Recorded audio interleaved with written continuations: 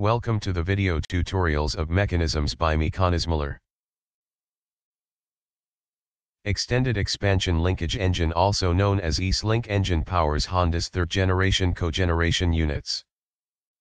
Honda claims that new units are more than 15% more efficient than conventional cogeneration units. Here are some explanation I took from Honda EXLink webpage. EXLink engines highly efficient because in principle, the higher the expansion ratio, the higher the engine's efficiency. This is because the further the piston can be pushed towards atmospheric pressure by the high temperature and pressure gas created in the engine through combustion, the more work it does. With a conventional engine, common perception is that engines with a higher compression ratio are more fuel efficient.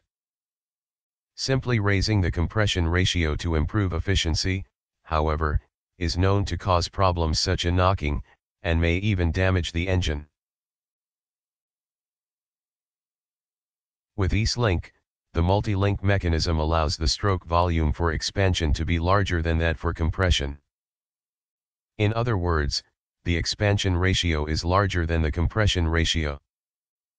The compression ratio is 12.2 to 1, enough to avoid knocking, while the expansion ratio is raised to 17.6 to 1.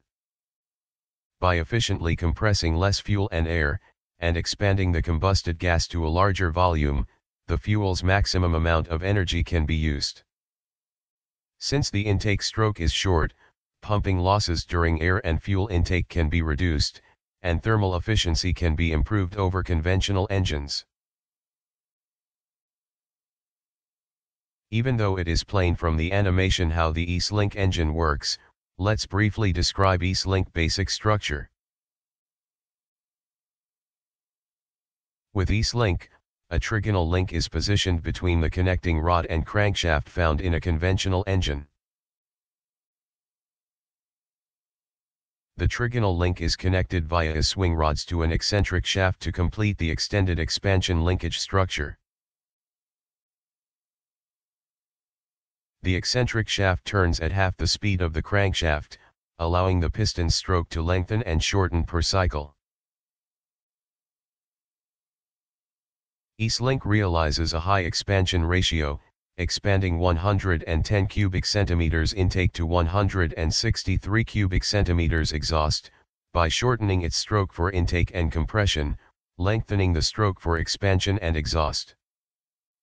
The Atkinson cycle principle of less fuel, more work is realized in a simple and compact structure. Notice in the animation that bottom dead center of the power cycle shown with red line is longer than bottom dead center of the compression cycle shown with blue line. Notice also that while circular bubbles show flow direction, background color shows engine cycle change. Blue indicates intake stroke, transition from blue to red indicates compression stroke which ends with spark plug ignition. The red-the-yellow transitions show expansion stroke and finally yellow shows exhaust stroke. Thank you for taking the time to watch our video. If you enjoyed this video and found it to be useful, please subscribe to my channel and hit the like button. We appreciate your support.